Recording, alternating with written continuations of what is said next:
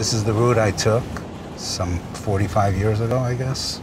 I didn't have an appointment with the Rebbe. I didn't know how I was going to reach him, but I really believed that he would make the time for me.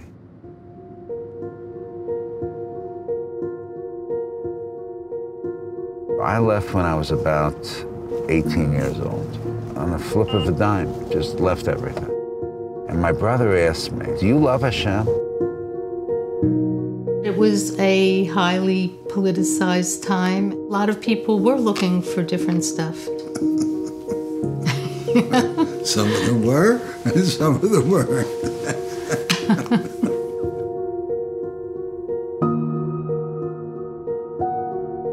When I came to the campus, this one is banging on drums, bowing down to an idol. This one is smoking incense. It was Mission Goyim House.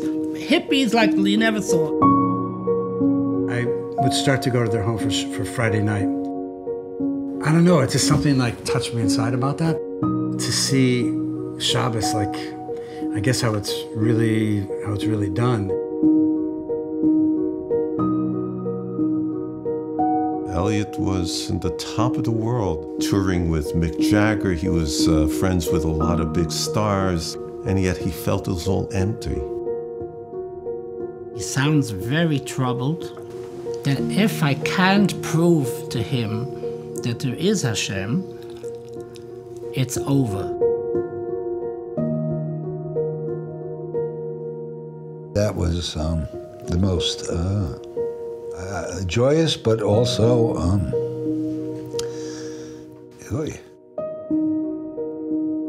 He says to me, "You don't know anything about my past and what I've been doing." I said to him, "My brother, you don't know anything about my past either."